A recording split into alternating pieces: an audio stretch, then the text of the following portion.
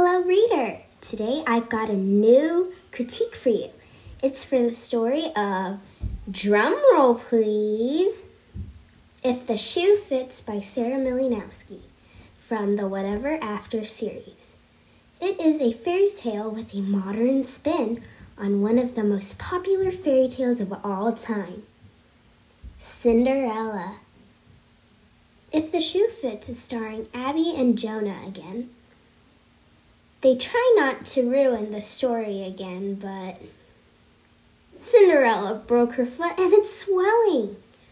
Uh-oh, how can her foot fit now? Check out the book and this critique to find out. This series does not need to be read in order, but you can read the first book, Fairest of All. I also wrote a critique for that book too. My favorite character in the book is Abby. I liked how Abby came up with the idea of having customers try a sample of the new baked goods they'd created for free, so if the customers liked it, they'd buy it. The book demonstrates many character strengths that kids need.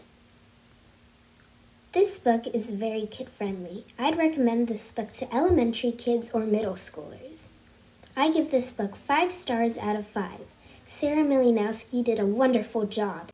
And the characters demonstrate the character strengths of bravery, self-reliancy, and trust. I did not dislike anything about this book. Like, subscribe, and tune in for more awesome critiques and summaries. We'll be back soon with a critique for Book 3 of the Whatever After series. Bye, and Happy New Year!